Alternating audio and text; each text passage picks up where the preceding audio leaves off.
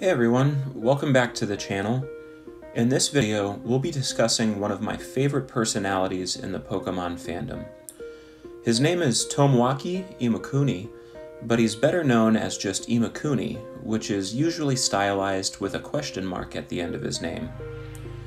Imakuni has had his hand in several aspects of the Pokemon franchise, from writing some of the music heard in the Pokemon anime to drawing artwork for several cards, and much more. So, who is Imakuni exactly? Let's talk about it. First, we should clarify that Imakuni is a character portrayed by Tomoaki Imakuni, though it is a character that relies heavily on his own likeness.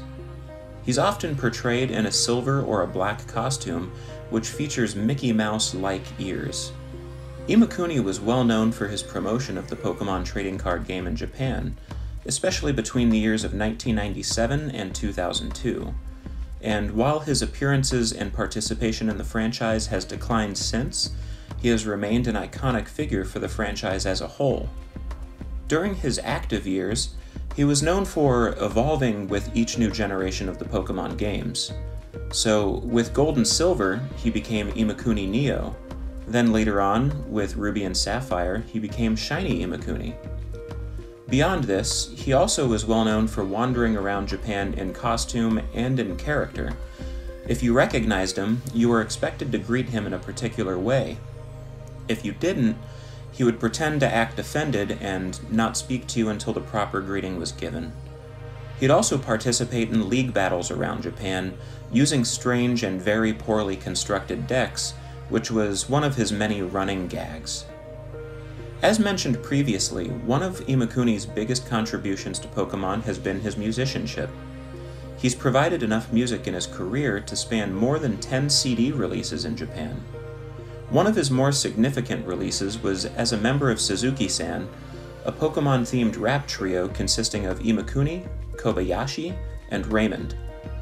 Notably, all three members of Suzuki-san would contribute to the franchise in other capacities, like voice acting work in the anime.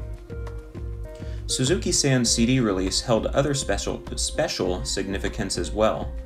If you've seen my video about the Trade Please campaign, then this might not be news to you.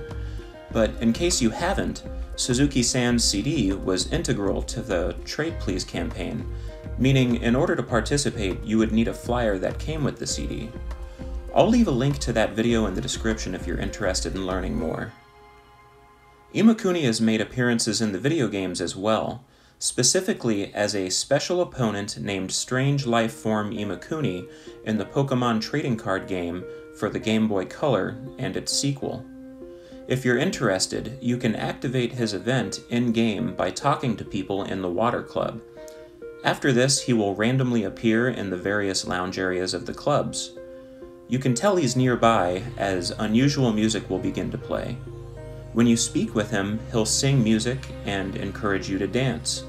Once this is over, he'll finally challenge you to a game using his own bespoke deck, which consisted mostly of Psychic-type Pokemon. What's really interesting is what you can obtain from him after winning the card game. The first 3 wins in a row, you'll be rewarded with 4 booster packs. On the 4th consecutive win, you'll get a trainer card bearing his likeness. Beyond all of this, Imakuni has made cameos in the Pokemon manga, but what I like most about Imakuni are his appearances and contributions to the trading card game.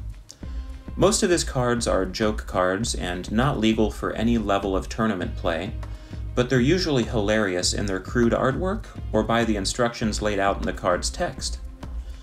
I personally first became aware of Imakuni way back when the gym expansion sets were being released, as I was keen on buying Japanese booster packs at the time, and I pulled a card called Imakuni's Doduo. This card was later reprinted in XY Evolutions as a secret rare, which was also the first time this card was officially released in English.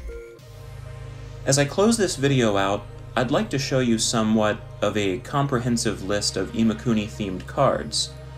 I don't know if this is all of them, but these are the ones that I'm aware of. For many Pokemon fans, Imakuni holds a sentimental and a nostalgic spot in our hearts. I certainly miss his bizarre antics, behavior, and his funny cards. I can only imagine those who were fortunate enough to grow up in Japan in this era have a much deeper appreciation for him. I hope we haven't seen the end of Imakuni, and I hope we can see something else from him in the future related to the Pokemon franchise. Additionally, I hope you've come away from this video having learned something. If you liked the video, please like, comment, and subscribe. It helps me out a lot. I'd also love if you shared this video with somebody else who might appreciate it as well.